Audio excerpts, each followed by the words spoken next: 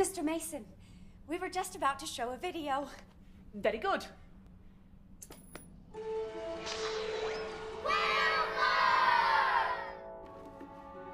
From a very young age, Mr. Wilford's love of locomotives was apparent. When I grow up, I'm on a train forever.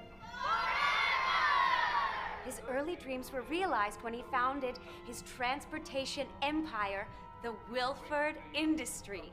But his greatest dream was to construct a luxury locomotive cruise line connecting railways of the entire world into one.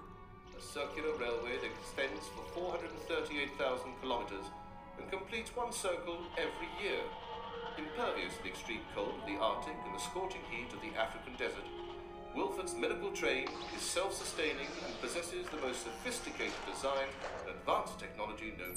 As hard as it is to believe, people in the old world made fun of Mr. Wilford. They criticized him for over-engineering and over-equipping this wonderful train. But Mr. Wilford knew something they did not.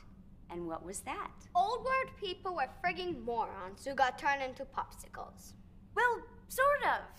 Mr. Wilford knew that CW7 would freeze the world. So what did the prophetic Mr. Wilford invent to protect the chosen from that calamity? Rumble, rumble, rattle, rattle, it will never die!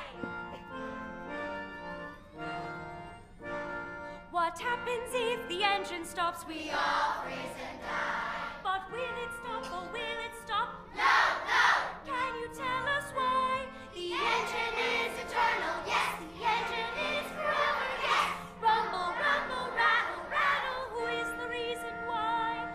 Wilford Young! Wilford, Wilford, hip hooray! Oh, I love that one. Such a tonic.